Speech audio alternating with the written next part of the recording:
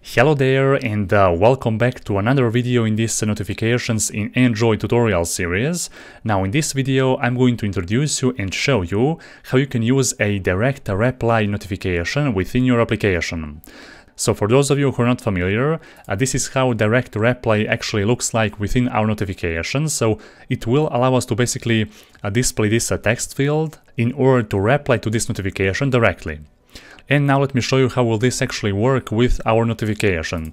So let's trigger here this notification, and whenever we trigger that, by default I have specified here one custom message that will appear. Now if I click here this reply button, then a new UI will show up, and that UI is actually called direct reply. So here we can type here our own message, for example hello. And when I press this send button, then that message will be sent to our broadcast receiver, and from there we can parse that message however we want. Okay, so here I'm using the same project from the previous videos in this series, only this time I have created here a new branch which is called direct reply. And this is our notification module, which we are going to modify in order to construct our direct reply notification.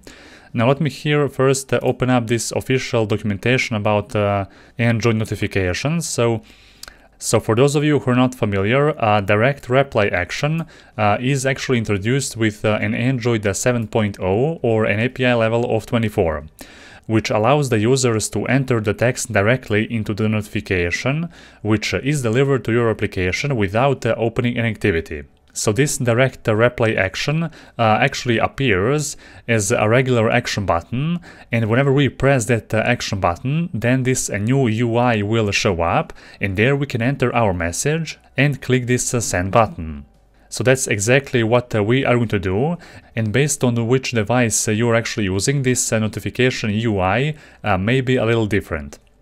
So let's get back to our project, and the first thing which I want to do here, I'm going to open up this notification module, and inside our first function here I'm going to create a remote input variable so that I can call here remote input class, so this one, then a builder, and in this builder I need to pass this result key, which is basically one string key that will be used to pass this remote input to our broadcast receiver. So let's create here just a simple constant, for example result key, which will have a value of a result key. Now let's specify this constant right there, there you go. And on top of this builder we can call different functions, like for example set label, so we can specify the label of our actual direct reply UI. So this is the actual label that we need to specify here for our notification. I'm going to here type here in 3 dots, there we go, and we can call here build. Okay, there we go, so that's our actual remote input. Next I'm going to create here a reply intent.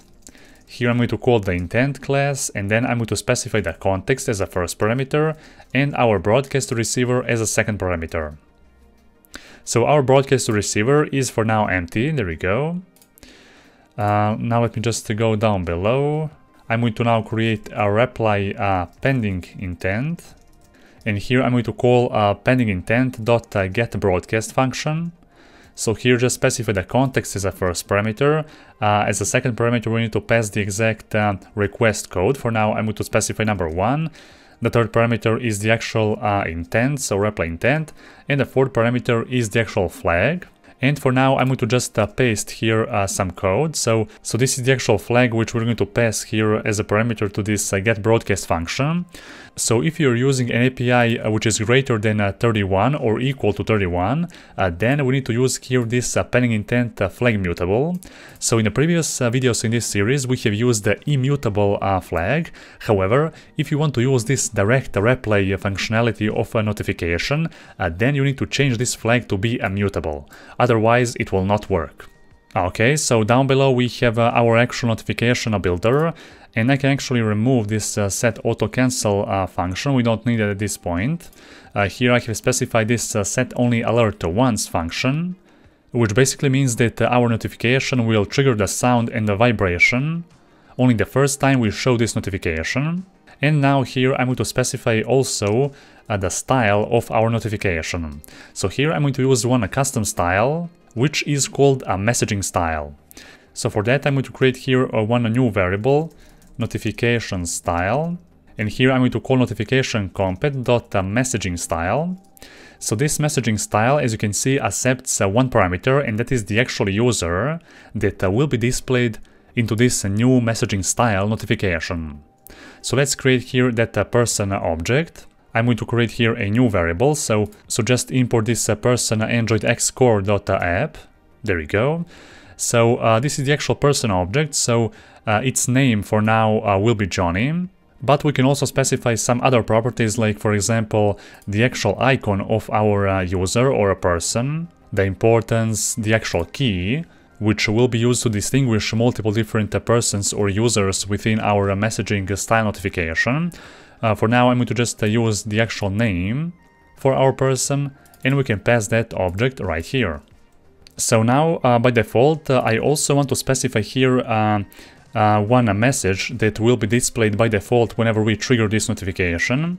So I'm going to call here add message function, and there I'm going to pass a couple of different parameters. So the first parameter here is the actual text, the second parameter is basically a timestamp, and the third parameter is the actual person, under which this message will be shown.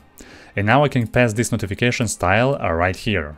Also, one more property or function which we need to call is add action, and here we need to call a reply action, which is the variable that I'm going to create right now. Okay, so this is our actual reply action, and here we have called this action builder, and we have specified all those parameters, like the actual icon. So for now we are not going to use any icon for our action. The action title will be a reply. And we have specified here the actual pending intent, which will be triggered whenever we press our action button. Now, on top of this notification action button, we have called this add remote input function, and we have specified our remote input, which will be shown whenever we, of course, press our action button. And for now, I think that we have everything we need to actually proceed with our actual broadcast receiver. So let's open up our My Receiver. Now in this broadcast receiver we are going to use our actual notification compat builder and our notification manager compat. So how can we actually inject those two types within our broadcast receiver? So first we need to annotate our actual receiver with an Android entry point, and we're not going to use here a constructor injection. Instead we are going to use a field injection. So down below I'm going to just paste here 2 lines of code. So let me just import those inject annotations and those types here as well. There we go. So basically with this we have injected those 2 types using a field injection. And now in our onReceive function I'm going to also paste some code, and then I'm going to explain. And in our onReceive function, as you can see, the first thing which we did, we have created here one variable, a remote input. And there we have called a getResultFromIntent function from our remote input, and we have passed this intent. Now this remote input variable will basically contain that input value that we have specified within our direct reply text field right here, okay? And whenever we press this send button, we will be able to pass that value directly to our broadcast receiver. And there, of course, we are extracting that value by passing this exact same key that we have specified within our notification module here as well. And below that here I have also constructed one person object, so that I can show you here how we can display another message within our notification. So we have constructed here a new person, and we are basically adding a new message to our notification by using that message text that we have received from our remote input. And after that, of course, we are calling this notify function, and we are passing this new notification style. Let me just remove this second notification set style function, okay. And now I'm going to run this application, and we're going to see how will this actually work. So let's trigger our notification by triggering this simple notification. There we go. So whenever we trigger this notification, this is the actual UI which we're going to see. So As you can see, we're using here a message style for our notification, which means that we can display here this person image or icon, this person name, and the actual message. So we have specified those values right here in our notification module. So there we go. This is the actual person, so Johnny. This is the actual message, so hi there. Pretty much the same thing that we can see right here. And of course, you don't have to specify those messages and the person objects directly when you're creating this notification component builder. But I have specified that just to showcase how will this actually work. And now as you can see, whenever I press this reply action button that we have created, then this new UI will appear, where we are going to see this type here message that we have specified here as a label of our remote input. And here we can type our own message, for example, hello. And whenever I press this send button, then a new message here will appear, and that message is actually constructed within our broadcast receiver. Okay, so here in this case the name is me, which is referring to the current user that actually sent this message. However, if you don't actually call this notify or a cancel function whenever you trigger this broadcast receiver, then let me show you what kind of a bug you may encounter. So let me just trigger this notification. Let's click reply, let's type something and click send. So now in this case you're going to see here this infinite loading progress, which will mean that you need to actually specify this either notify or a cancel function, so you can proceed and basically hide this progress bar.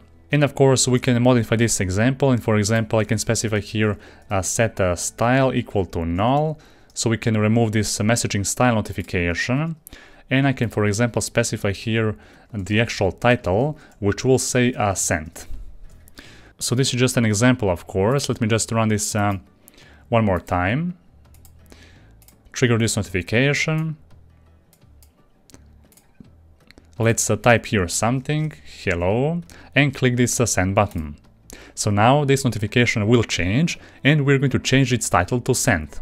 Okay, so now you have seen one basic example of how you can use a direct reply notification within your application. So it's quite easy, and you can of course explore some of its functionalities furthermore by yourself.